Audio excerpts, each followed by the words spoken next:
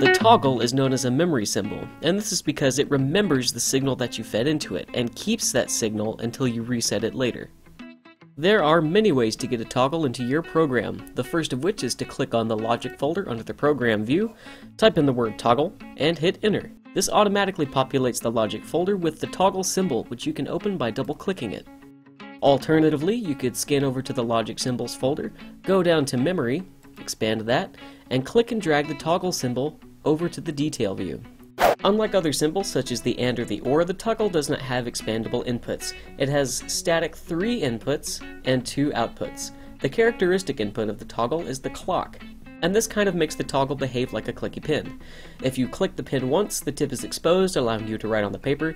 When you click the pin again, the tip retracts into the pin and disallows you from writing on the paper. When you click the clock, or set the clock to 1, the output of the toggle goes to 1.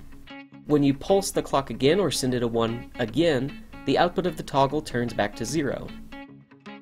Let's make a quick test program using the toggle. I'm going to pull in the X panel that I've already put into the program. I'm going to drive the inputs of the toggle using my X panel, and then I'm going to take the output of the toggle and put it on the X panel as well. With the simple program put together, I'm going to save and upload it to the processor. With the program uploaded and running, let's take a look at how the toggle works.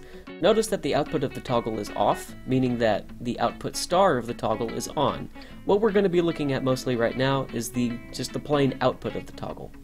If we press the clock button, we notice that the output goes to on, and if we press it again, we notice that the output goes to off. Now we can also get this to happen using the set and reset buttons, as you can imagine.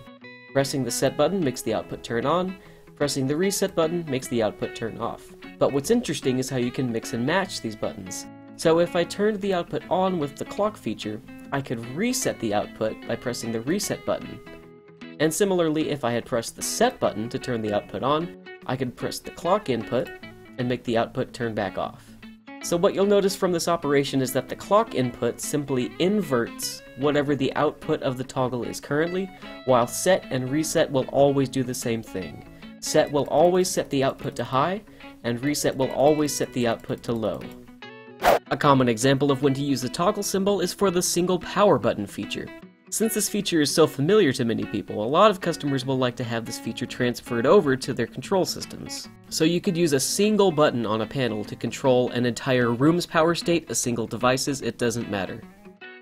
Alternatively, you could use the toggle to make a really cool game of whack-a-mole. And if you do that, please post links in the description, I want to play it.